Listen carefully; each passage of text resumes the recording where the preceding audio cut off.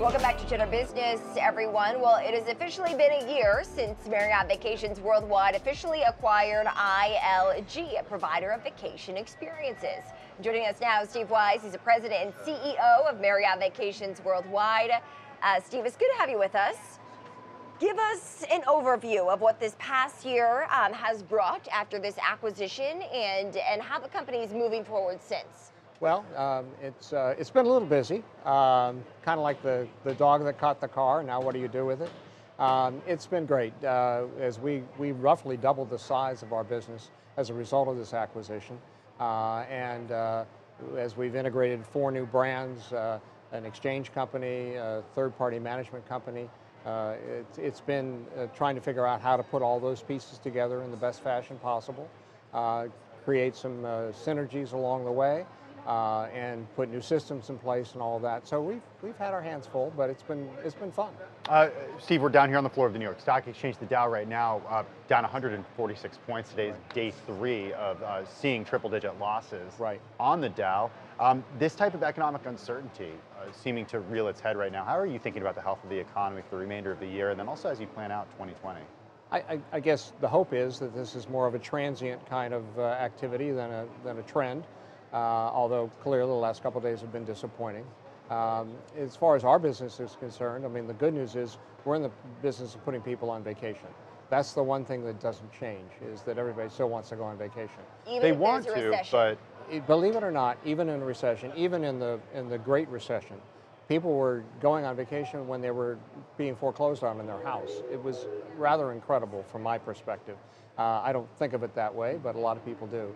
But the reality is that the one thing that there is a correlation between consumer confidence and what we call a closing rate in the timeshare business, which is if you talk to 100 people, what percentage of them buy. So as consumer confidence, if it takes a pronounced dip for a long period of time, it will have some effect on the business. But we're hopeful that this, again, is something that's more short-lived and will come back very quickly. You mentioned synergies has been part of this transition, right, since the acquisition. What are those synergies, and have you already realized them at your company? Yeah, when we first announced the transaction, which was April 30th of 18, we estimated we'd get about $75 million worth of synergies. In our second quarter call this year, we upped it to at least $100 million. We're on a run rate that by the end of this year we'll be at $60 million of that, and that's by the end of 21. So we have every reason to believe that we'll not only make the $100 million number, but exceed it. And we're, a lot of things are very logical in terms of you don't need 2 CEOs, you don't need 2 CFOs and all that. But the reality is that we've made some great progress, and we're very optimistic. Steve, a couple of weeks ago I was at the Skift Global Forum, which is essentially these days the travel industry conference to go to. And the theme of this year's conference was the greening of the travel industry and how leaders like you are thinking about sustainability, not only in terms of marketing, but of course also in making your businesses greener. Sure. How are you guys doing that? Well, we like to think we've been fairly proactive in that area for quite some time.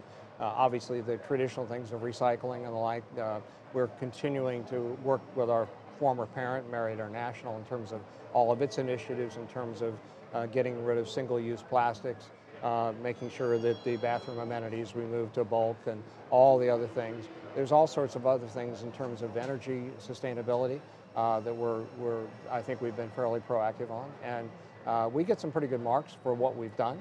But there's always more to do. I think we all have a responsibility to try to make sure that we're doing the best we can to take care of Mother Earth, and we'll continue to move forward in that direction. How do you compete against Airbnb? It's a question we get asked a lot. Airbnb has done a great job of, I think, bringing to market a business that's been around for a very long time. People have been renting their apartments or their rooms in their places for a long time. They've just found a good way to digitize it and make it available to the public. The great news about our business is that our villas are generally much larger, average of 1,000 to 1,200 square feet, a couple of bedrooms, living room, dining room, kitchen, in a fully amenitized resort. One of the things you'll find in Airbnb is you might be able to find a 2-bedroom apartment, but you generally don't have the amenities that go along with it. Plus the professional management that we bring to the party. We believe that while I won't say there's no impact, I think the impact to the industry and us in particular has been fairly minimal. Steve, what are we looking for, millennials looking for in terms of a vacation experience different from our parents or Sure. Gen X? Flexibility, diversity of experiences.